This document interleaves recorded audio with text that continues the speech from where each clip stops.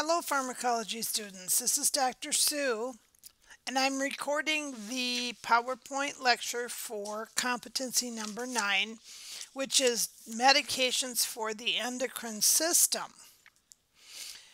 Your syllabus, I noticed, has the wrong chapter listed for one of the chapters for competency 9. So I want to make that correction, and I'm going to point that out to this course coordinator, who is one of the faculty from Truax, so that they can change that for next semester. But if you look in your syllabus on page 26, where it talks about the readings for competency 9, it lists under your textbook chapter 46 and chapter 52.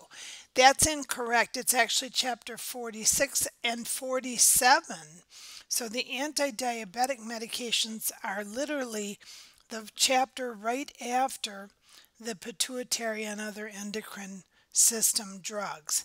So it's chapters 46 and 47 in your textbook. I've also reviewed the ATI chapters, chapter 39 and chapter 40, and they are also excellent. So I would encourage you to read those. I have them right in front of me. I'm going to refer to the insulin, particularly in chapter 39 of the ATI book, the insulin list that's on page 307. It's excellent. You should be reading that. It's a great resource for you. So let's get started then with the endocrine system. And the first thing we're going to do is a brief review of the function of the endocrine system. And you know that the endocrine system works in tandem with the nervous system to maintain homeostasis in the body. It integrates the body's response to the external environment. So it also regulates growth and development, reproduction, use of our energy, and electrolyte balances. And we're going to talk about those things as we go along. It primarily involves glands in our body, and there are several of them on the screen that you can see. We will talk about the pituitary, the pineal body, the hypothalamus, the thyroid gland, and the parathyroids, the thymus gland, which is in our mediastinum of our chest, the adrenal glands that sit on the top pole of our kidneys, and the pancreas, of course, which secretes the hormone insulin, very, very important. And then the reproductive glands, which in females are the ovaries and in males are the testicles.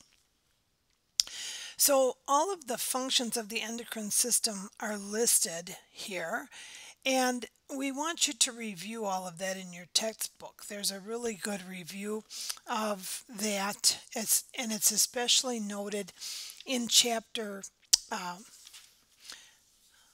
40, what did I say? Chapter 46.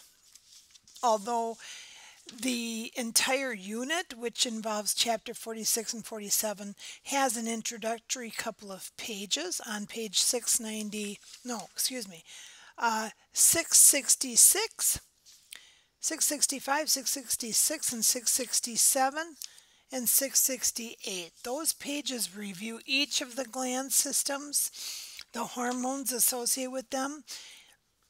And this same diagram is on page 666, along with all of the different hormones and target organs that are associated with them. So I would encourage you to review that very carefully as you work through this block of instruction. Hormones, we know, are of course chemical substances synthesized from amino acids and cholesterol, and they act on our body tissues to affect cell activity. We have two different groups of hormones. One group is the proteins and small peptides, and the second group of hormones is the steroids. So hormones from the adrenal glands and the reproductive organs are steroids, and the others that we look at are proteins. So that's important for you to understand. The next slide is a graph that summarizes the hormones we will focus on in this unit. The main hormones that we look at are the thyroid hormones, insulin, and steroids. And so this just kind of gives you just a brief introduction of where those hormones are secreted from, what their function is in the body. Going on, you can see in this second graph, then you're going to see a few of them in a row. They go on to talk about, again, the additional hormones, for example, in the adrenal cortex, the aldosterone, the corticosteroids, the parathyroid hormone in the parathyroid gland, and then going on to the posterior pituitary where we have antidiuretic hormone or vasopressin, and then oxytocin, which you know, maybe you don't know, but it plays a part in reproduction during labor. We depend on oxytocin for contraction of the uterus, and we have synthetic oxytocin that we actually can give patients through their IV in order to stimulate uterine contraction. So anyway, the functions are also on these charts and really laid out very well for you. Now, they also have this information in your textbook that as you go through chapter 46 and that introductory part of the unit in your text. So of course we know the pancreas manages the insulin and the glucagon and those types of things. So let's then start out by talking about the anterior pituitary gland. The pituitary gland itself is considered the master gland of the body, particularly in the anterior lobe of the pituitary. We have hormones secreted including growth hormones, thyroid stimulating hormones, ACTH, which is adrenocorticotropic hormone that affects the adrenal gland, and then the gonadotrophins, which are FSH, follicle stimulating hormone, and LH, luteinizing hormone. So those two are actually stimulated in the ovaries in females. So in the anterior pituitary, we also can then have related conditions associated to either excess or deficit of certain hormones. So for example, the TSH, particularly the thyroid stimulating hormone, if we see excess, too much in the body circulating, that means that the thyroid is not functioning enough, so the pituitary thinks that it has to make excess amounts of TSH because the thyroid's just not responding. Or if there's a deficit, then we might have overactivity of the thyroid. And that dichotomy that we're referring to is called the negative feedback system of the hormones. And if you look on the very first page, 665 in your book, it talks about that negative feedback loop of the hypothalamus and the pituitary. And I want you to just review that so that you understand it at its most basic level.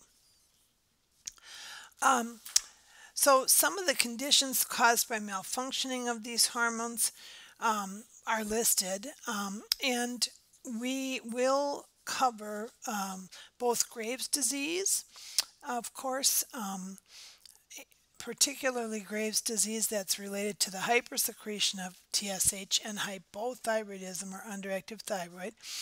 And then we also want to look at the ACTH, which affects the cortex of the adrenal glands, and its role in metabolism and electrolyte balance. It can affect all body systems. So we have a fluctuation in our ACTH secretion throughout the day.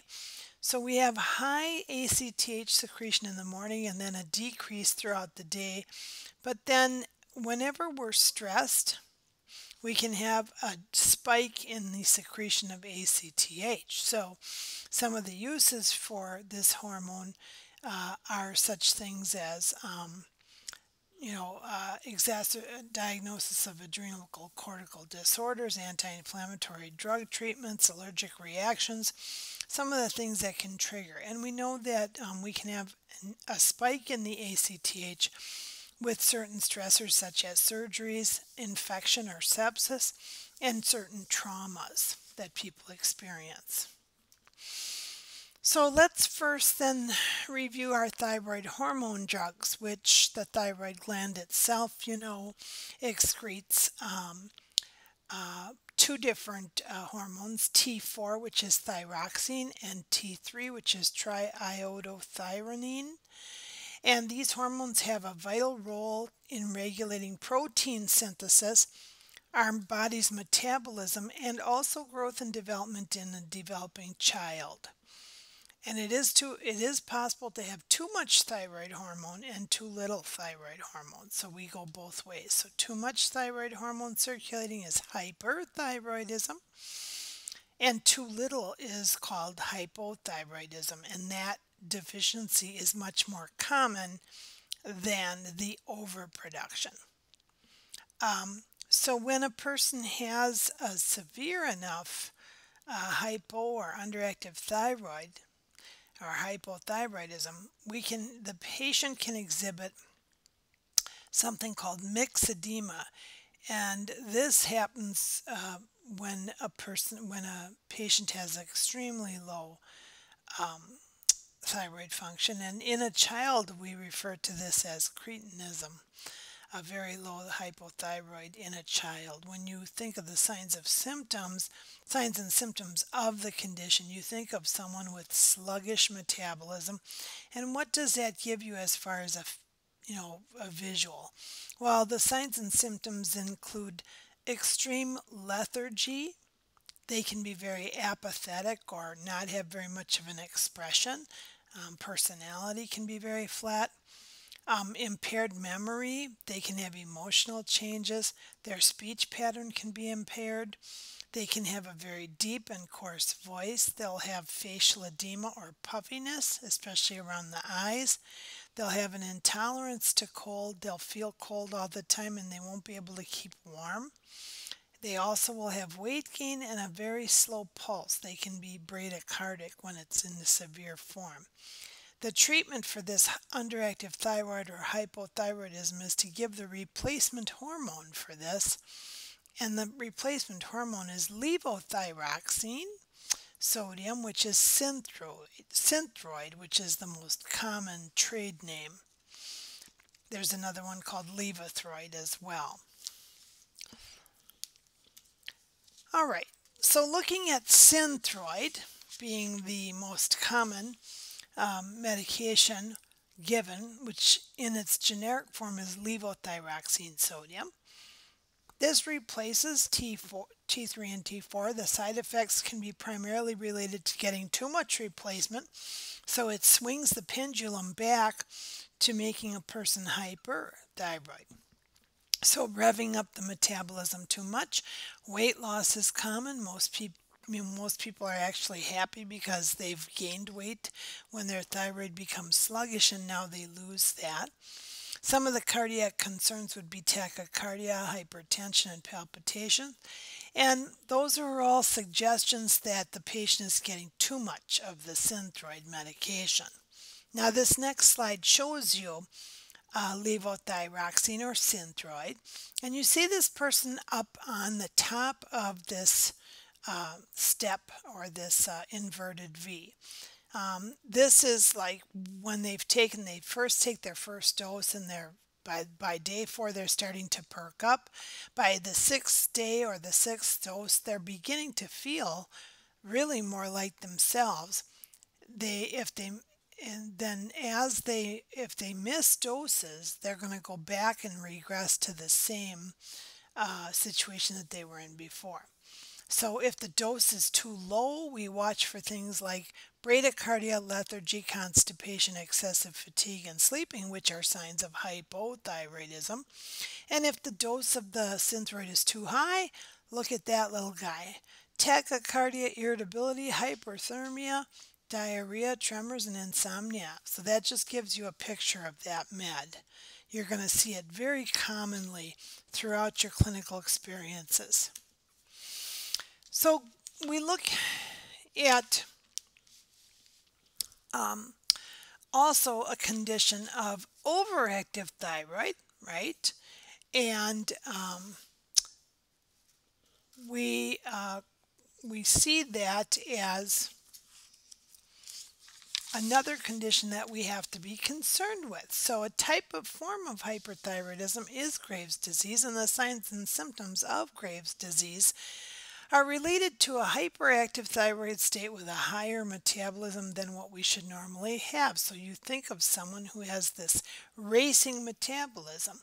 So there are only two major treatments for this problem, either surgical intervention by removing all or part of the thyroid gland, or there are medications, particularly the medication called PTU, propylthiouracil is the medication, or PTU, and that's given to inhibit the production of the thyroid hormone. Common side effects of the medications would be the same shifting of the symptoms of over and underactive thyroid, and we always, of course, want to monitor lab levels of the thyroid hormones if we're maintaining a person on this medication. So some of the signs and symptoms you can see, patients can develop a goiter. They can have something called exophthalmos, where their eyes bulge out. They will have weight loss, tachycardia. They'll be nervous and irritable, perspire frequently. They'll have palpitations because they feel that rapid heart beating. And again, those are the two treatments that we do. Methimazole or PTU is given, or they have a subtotal thyroidectomy, removal of the gland. Okay. Now, the next gland we're going to talk about is the adrenal gland, and we have two sections to the adrenal gland itself. There's the medulla, the adrenal medulla, which is the inner core of the adrenal gland, and then we have the adrenal cortex. So when we look at first of all, the medulla, this is where we release epinephrine and norepinephrine when we get stimulation of that fight or flight, which is our sympathetic nervous system.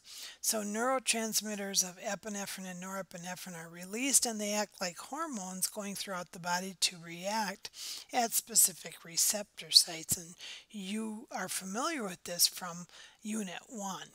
The second part of our adrenal gland is the cortex that surrounds the medulla, and it produces two types of hormones. They both are called corticosteroids. We have corticosteroids, androgens, glucocorticoids, and mineralocorticoids. We aren't going to talk about androgens in this block of instruction. That does relate to the male sex hormone, and we will be talking about that in a different part of our course. But for now, just realize that the adrenal cortex connects to the secretion of our steroids, natural steroids in our body.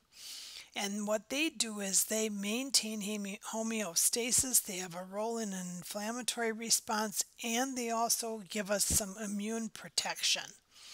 Mineralocorticoids, one of which is aldosterone, also play a major role in balancing our fluid and electrolytes. The glucocorticoids, of course, cortisol is the most common one. They influence electrolytes, metabolism, fat, protein, homeostasis, and immune responses, as you can see. So really important glands. We are going to talk about administration of steroids and the importance of how it may affect our adrenal function. So let's first talk about the corticosteroids or glucocorticoids. These hormone functions include the cortisol being the main hormone. It is influenced by the ACTH. Remember, you heard about that in the beginning of our talk.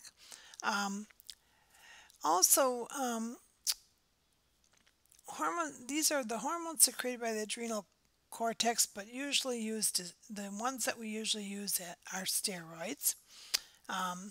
They have vital roles in blocking immune responses and stress responses.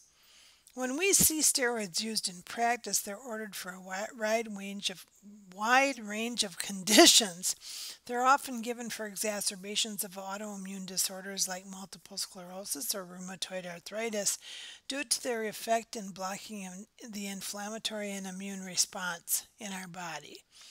The anti-inflammatory effect is also the desired drug action when we're looking at diseases that we treat, such as colitis or COPD.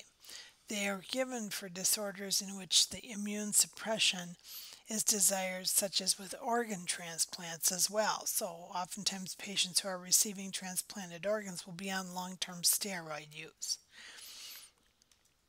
Okay, so the main prototype drug is prednisone or deltazone, and its action is to suppress inflammation and maintain adrenal function.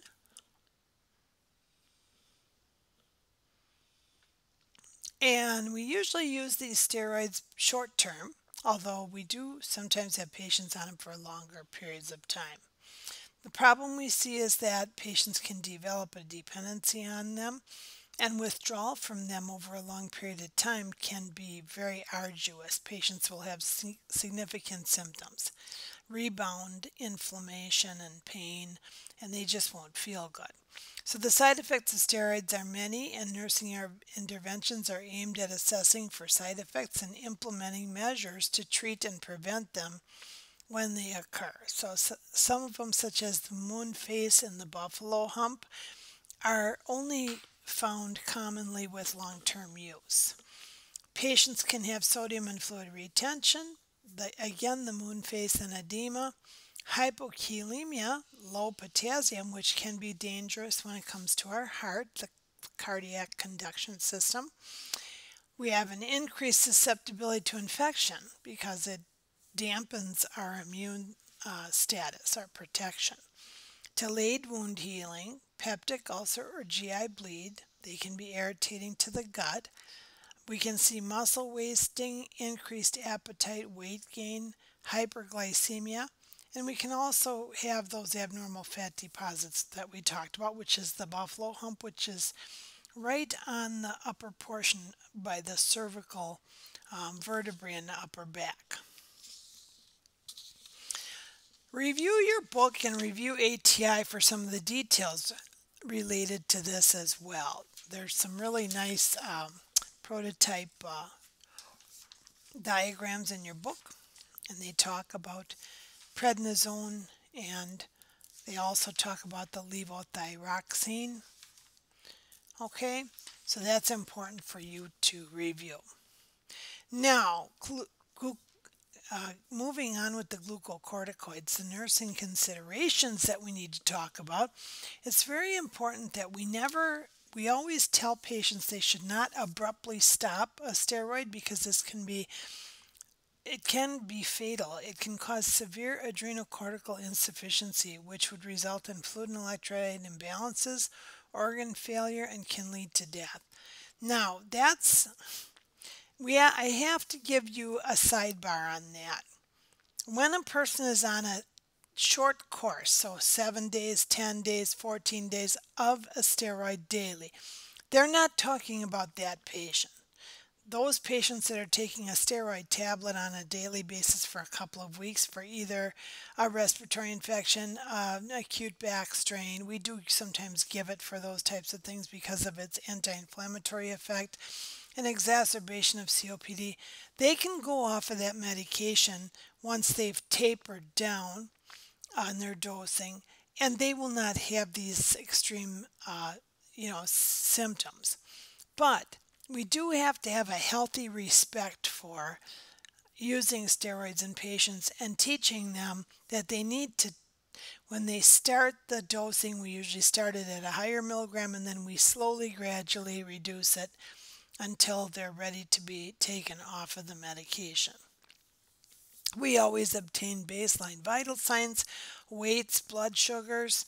We monitor blood sugars because this medication can cause a secondary diabetes to develop. We always are looking for fluid and electrolyte balance. We're looking at the measurements in the blood of the electrolytes. We want to be monitoring those. We know that they also can lead to GI bleed in the gut, so we have to watch that. They also can have an effect. They can decrease the effects of certain diuretics and anti-diabetic meds, so we have to be aware of those side effects as well. Again, we talked about the lifespan concerns, so you need to review that. For the very young and very old, we have to use that with caution. Patients can develop sore throat, fever, vague symptoms of infection, and it can be masked by a steroid. So when we're using steroids, we really have to basically do the following. What These are some of the nursing measures implemented with steroids. What's the rationale for each of these? And I'm going to let you go through these on your own. Why do we monitor vital signs so diligently? Why do we monitor weight? What about the electrolytes and blood sugar? Instructing the patient to take the medication for food. With food? Why do we do that? Why do we tell patients to increase potassium-rich foods? And why do we instruct them not to abruptly stop medication? So that's just kind of something for you to practice as you're going through this. All right. The next disease process that we're going to get into here moves us into the second chapter in your textbook then, and that's chapter 47, which starts on page 686, okay? Anti-diabetics. Diabetes mellitus, we know, is when the pancreas is not able to balance the production of glucagon with the balance of insulin. So the pancreas, we know, contains clusters of cells. They're called the islets of Langerhans. The islets of Langerhans contain beta cells and alpha cells. The alpha cells are the ones that produce glucagon, and the beta cells secrete insulin. The action of insulin is that it stimulates the cells to take up insulin from the bloodstream to be used for the body's energy. Insulin is what stimulates the release of glucose to be used for the body's energy needs. Insulin also stimulates the synthesis of the glycogen, which is glucose stored in the liver that's released if the blood sugar is low or during times of stress. And lastly, insulin converts lipids to fat for storage in the adipose tissue and synthesizes proteins from amino acids. One way to think about insulin is to think about insulin being a key. Our body uses glucose, which are simple sugars, for energy. Insulin is the key that unlocks the glucose so that it can be used to provide the energy. If we don't have adequate insulin, our body cannot utilize or unlock the glucose, and the body begins burning fats and protein for our energy. When the body does not make adequate insulin, the first thing we see is that the glucose is present in the urine, and the patient can develop something called acidosis and ketosis due to using fat for metabolism. When fat is burned, the byproduct is ketones. For those of you that remember the Atkins diet, it was strictly limiting carbohydrates, which caused the body to burn fats for energy, and it sent people into ketosis on purpose. In fact, the diet suggested that people monitor their urines for ketones to see if they were being successful. In diabetes, patients with untreated diabetic ketoacidosis, DKA, present with high blood sugars, glucose, and ketones in the urine, and if that's left untreated, the patient can become comatose and it can lead to death.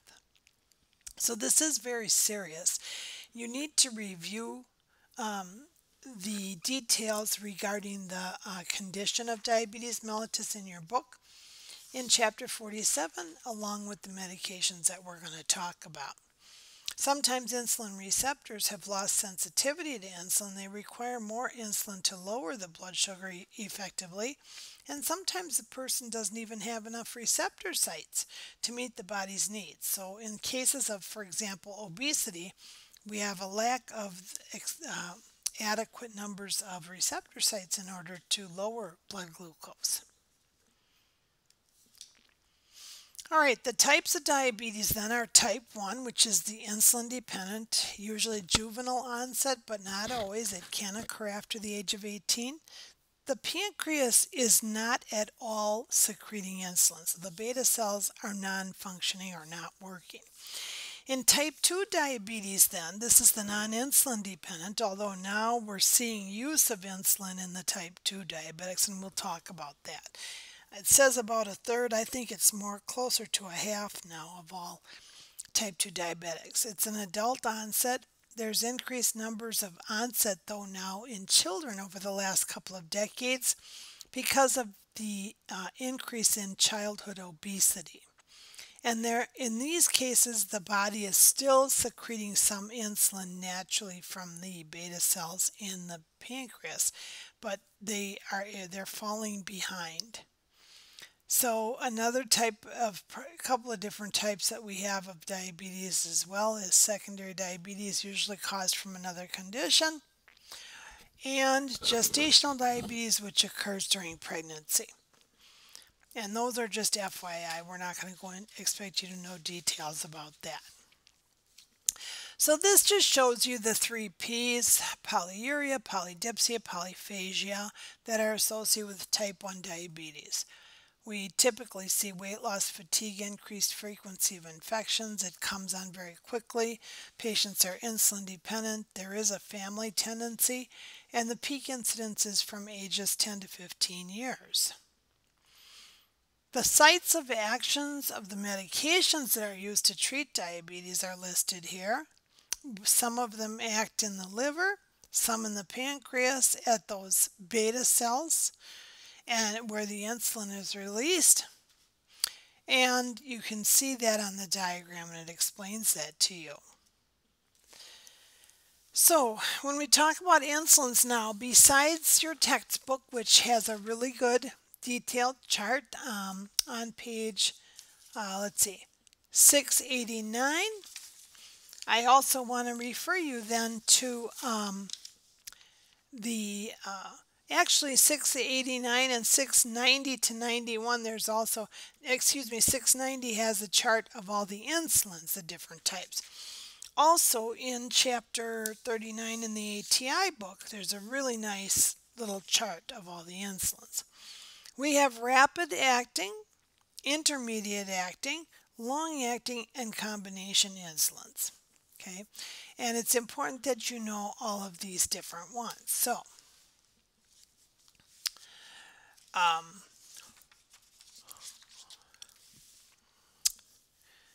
the information is very vital for you to know so that you know when to give the insulin in relation to when your patient is going to eat and when is the highest risk for patients having insulin reactions. Example, the patient needs to be educated about that. But for example, if you're using rapid active insulin about 30 minutes before the patient eats, it's easy to begins working in 30 to 60 minutes. Now, there are some very rapid acting. The List Pro is within 15 minutes. So we don't give that Lispro. 5 to 15 minutes can be the onset of action, and so we don't give that until we know that the patient has the chart or the dinner tray in their room, the dietary tray in their room. We hold off on that. We usually like to make sure our blood glucoses have been tested within an hour of giving the insulin, so we don't want the readings to be taken any sooner than that or any longer before they order. We also know that the one thing we'll hear that we want you to understand is controlling blood glucose is the goal of our therapy. That the more we control blood glucose, the lower chances the patient will have of having secondary problems from their diabetes. Most of the insulin is biosynthetically made using recombinant DNA technology, which is structurally the same as human insulin. We rarely see any porcine or pork insulins used anymore. Patients were too sensitive to them. I'm going to skip that last one, the insulin pharmacokinetics, and I'll give you back. What I want you to do is I want you to in that previous slide, I want you to be opening up your Chapter 39 ATI and your book to page 690. And that has an excellent chart that tells you the different onsets, peaks, and durations for the types of insulin. There are variations in it, but the graphs give you a good range. Lantus is the only insulin that does not peak.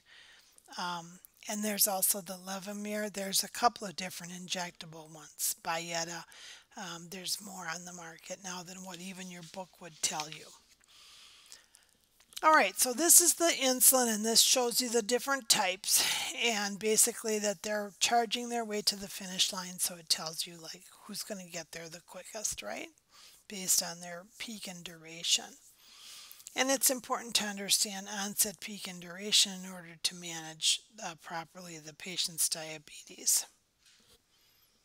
The actions of insulin are to promote the use of glucose by body cells and store glucose as glycogen in the muscles.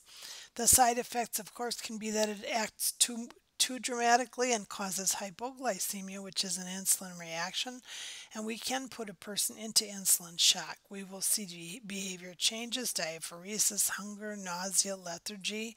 I've seen people literally unconscious because of becoming too hypoglycemic. It can happen. The treatment, of course, is a very rapid carbohydrate glucagon within the hospital, but we do have little simple carb packets that can be squeezed into the mouth. We also have glucose tablets that patients can carry in their purses or in their pockets, and they can chew this if they start feeling like their glucose is too low. That is one of the main problems. Hyperglycemia then, or an inaction causing the glucose levels to stay high, can cause all of these side effects that you see. Kussmaul breathing, fruity breath, thirst, polyuria, tachycardia, poor skin turgor, dry mucosa.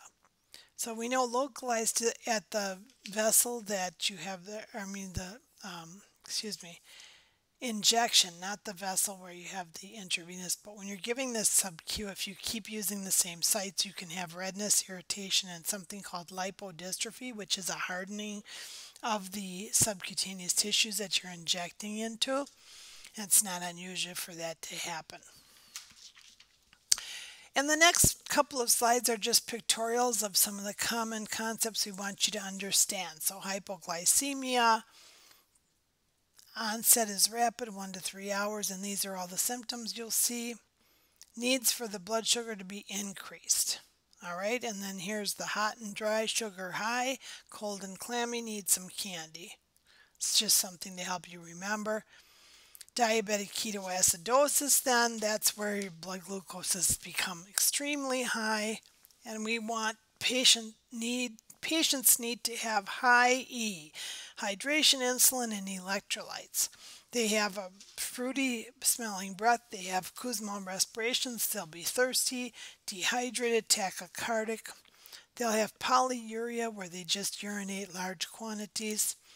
Hyperkalemia because of the venous concentration, and then high blood glucose is usually greater than 240. Diabetic ketoacidosis.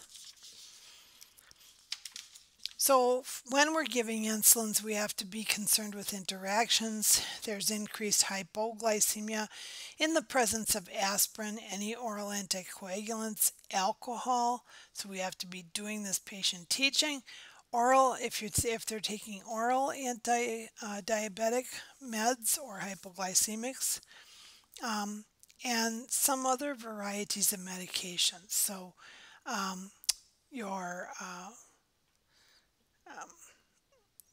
certain antibiotics and things, and all of this is listed in your book.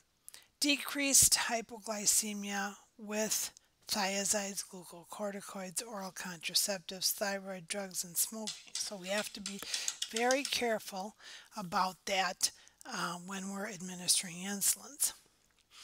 Sliding scale insulin coverage is something that you'll commonly see where we have a scale of where a patient's blood glucose is, and that usually will tell us or dictate to us how much of the rapid acting insulin that we will give. usually at the time that our patients are having a meal. And many of your hospitalized patients will have sliding scale insulins. So that you will get familiar with, and it'll be important for you to know the types of insulins that we would use on a sliding scale versus those that we would use as a maintenance medication for them to maintain their glucose levels on a long-term basis. For insulin administration, we can give it either subcutaneously or some patients have indwelling insulin pumps that we would reload. And there are also injector pens that are the subcutaneous administration route, but the insulin pens themselves can be dialed to the proper dose, and this really helps patients to manage their own disease. So it's a nice type of a packaging for them. Some of the nursing considerations, of course, we have to monitor the patients closely, watch their blood glucoses. The newest thinking on diabetic management for particularly type 1 diabetics is to monitor blood sugars and give insulin as needed throughout the day. So it may mean that the patients get insulin several times a day. This is another reason why with type 1 diabetics they are having the indwelling pumps so that they can just have doses of short-acting insulins to maintain their blood glucose at a certain level throughout the day. All they have to do is push a button on their monitor that they keep in their pocket. So many diabetics monitor blood glucose at least 4 times a day, typically before each meal and at bedtime. Again, the overriding goal is to control blood sugar as normal as possible and to prevent any complications. So one of the things that is very extensive for us as nurses is diabetic education, because these people just need a lot of reinforcement and they need to have a lot of demos with return demos. They need to have things explained to them multiple times.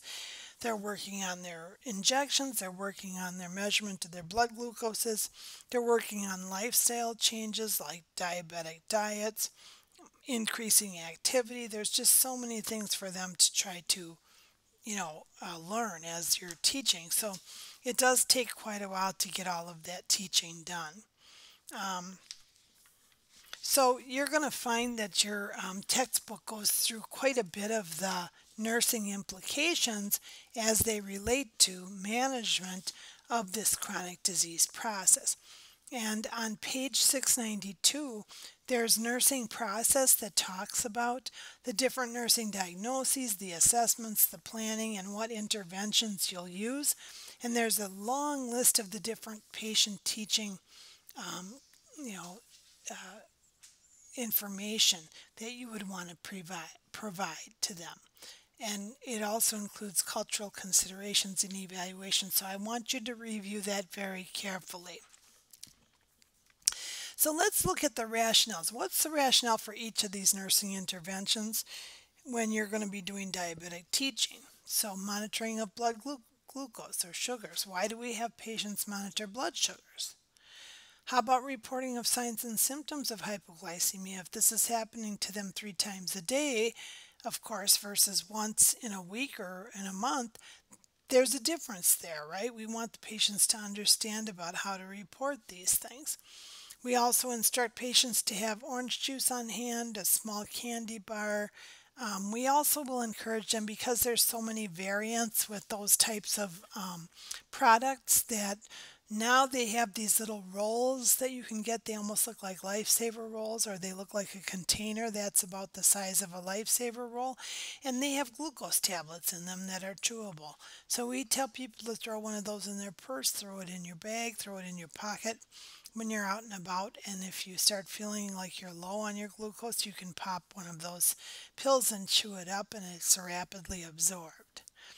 We do instruct patients on the ADA diet. American Diabetes Association has a lot on their website as far as resources, and we encourage the patients and their families to use that. We also will talk to family members depending on if the patient is what we call a brittle diabetic, where they become severely hypoglycemic. Children oftentimes are like that, and the family can learn how to administer glucagon, which can bring them out of a severe hypoglycemic episode.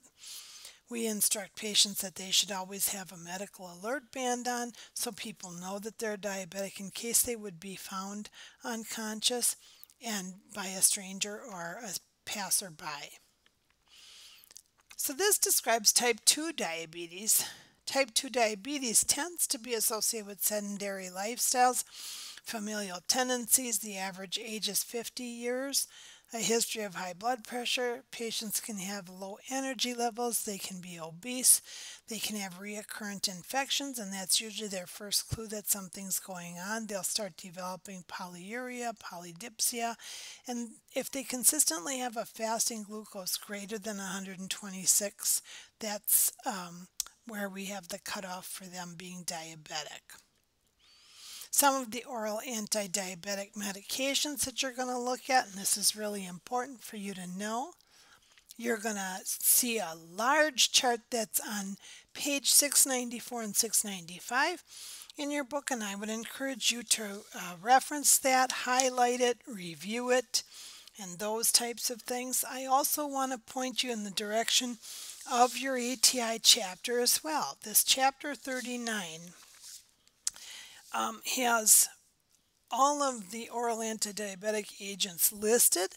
It talks about what the expected pharmacologic actions are, the therapeutic uses, and some of the complications for each of the categories of medications.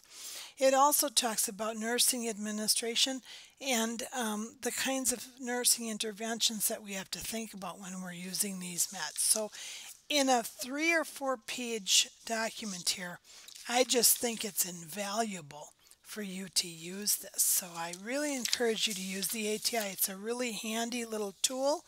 You can take these pages and print a few pages and literally carry them around and just study them, and it just gives you a nice condensed version of everything that you really have to review. So the first group of medications we have is called the sulfonylureas. We have first and second generation of these. One of the important things to know about the sulfonylurea medications are that we know that the second generation, obviously the newer ones in this category, are better drugs. They work better with smaller doses and they have less side effects. On the next slide, you're going to see some of the actions of the sulfonylurea drugs. But these are important drugs that you will be exposed to quite often in your patient populations. And then the other main categorization are the non-sulfonylurea drugs, which are broken up into a few different categories. So we have alpha glucosidase inhibitors, and we have biguanides. Those are two major classes. So acarbose, which is precose, is the alpha glucosidase inhibitor. It inhibits digestive enzymes in the small intestine that are responsible for release of glucose from complex carbs. So it prevents the carbs from being absorbed and carbs pass through into the large intestine. And then the metformin or glucophage is the biguanide, and this decreases the hepatic production of glucose. So they work in two different ways in the body, and you should understand that.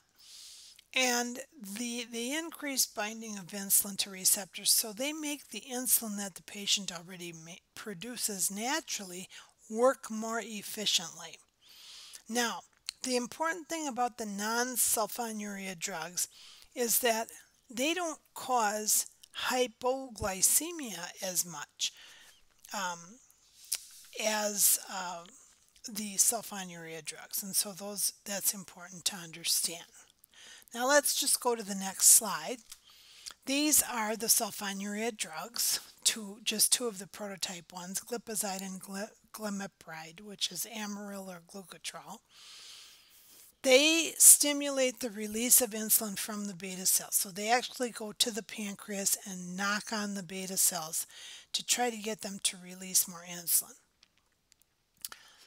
So, one of the things to realize about these drugs is that they can cause a surge of insulin in the body, which will drop a patient's blood glucose. So, they definitely have the side effect of causing hypoglycemia if they're not dosed properly. So, this visual for you is just, like insulin's being in jail and being unlocked and released in the body. So it's kind of silly, but it gives you a good visual of what's going on. These are the sulfonylureas. As I said, this is the action that they do. The second generation ones increase tissue response to insulin by improving the binding to the receptors, and they decrease glucose production by the liver. And they can actually increase the number of insulin receptors. So one of the side effects to know about is hypoglycemia. That's very important. They can also cause GI upset, anorexia, itching, which is pruritus. Things that we need to keep track of is giving these medications 15 to 30 minutes before meals, making sure that patients understand how to manage a hypoglycemic reaction. The risk of this is greater in the elderly. We monitor blood glucoses. We want to make sure it can be cause photosensitivity. We want to avoid overexposure to the sun.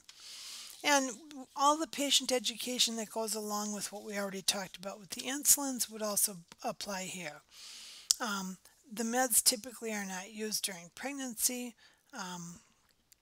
and we have to be careful in patients who may have a sulfa allergy. So this just is, again, a pictorial of the sulfonylureas, betas, pancreatic Pharms, the best beta cells around, and these are the things that you would watch for. Then we're going to move on to the non-sulfonylurea medications, the thioglitazone, the metaglycinides, and the alpha-glucosidase inhibitors. So there are a few different categories of medications here that you need to understand, and they really are well defined in your textbook. When we talk about the I say the thioglitazones, that's not how you pronounce that, but it's not that easy to pronounce. The Actos and Avandia, what they do is they affect the insulin receptors to enhance the sensitivity of the cells so that the insulin that we have already secreted in our body will give us a better response to lowering blood glucose. The meglitinides, which is the Starlix or Prandin, these are rapid acting. They stimulate release of insulin from the pancreatic beta cells in the islets of Langerhans. These medications can be taken within a short period of time before eating, and they will directly affect the release of glucose as we're eating our meal. And then the alpha-glucosidase inhibitors, we already talked about the Precos. These inhibit the absorption of sugars from that GI tract, remember, in the small intestine. So this is just the visual again of the Precos. And then we have, of course, metformin, which is one of the most common medications given in the non-sulfonylurea category. It is a biguanide.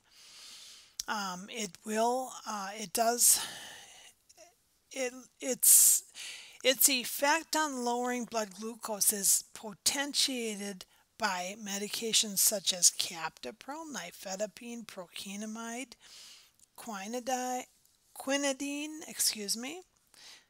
digoxin, furosemide, cimetidine, ranitidine, azole, antifungals, and vancomycin. So lots of medications can potentiate metformin. So we have to be very careful to understand the patient's medication profile in order to properly anticipate additional lowering of the glucose levels.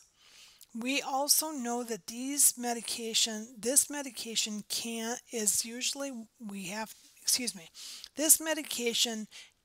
potentiate kidney failure in the presence of contrast dye. So when patients are having any kind of a procedure where there's going to be contrast dye given, and they are taking metformin, we tell them they must stop their metformin at least 48 hours prior to the procedure. And that's something that's a question that's always asked of the patients when they're going to be going to radiology for any kind of a procedure. The metformin can cause side effects such as dizziness, fatigue, headache, agitation. Some patients will report a metallic taste. It will cause GI distress, and in many patients, they can get diarrhea, which is an untoward side effect that they just can't tolerate. So sometimes we have to change people from this medication, even if it is lowering the blood glucose effectively. All right, so hyperglycemia medications are to treat hypoglycemia, and glucagon, which is a hormone secreted by the alpha cells of the islets and Langerhans, is what we use. It stimulates glycogen breakdown in the liver to release glucose and elevate the blood glucose. So that you need to know. And these are the side effects: rare allergic reactions. Patients can feel nauseous from them. We give this usually in emergencies. We can give it sub-Q or IM, but we oftentimes give it IV if we have IV access. You will see a blood sugar increase within 5 to 20 minutes. We place their patients on their side to avoid aspiration. And if a patient is conscious, we would always give them the carbohydrate orally rather than giving them the glucagon. So we have to think about what the nursing considerations are and interventions for doing this. So again, you have to recognize what we might be having to consider for this. And here's the glucagon. When the sugar is gone, we give glucagon. It's a first aid kit for severe hypoglycemia. It's reconstituted from a powder, and we don't use it unless the solution is clear. All right. So that wraps up the portion of lecture that I want to talk to you about regarding Competency 9. So now I would encourage you can go on your own and take these practice questions.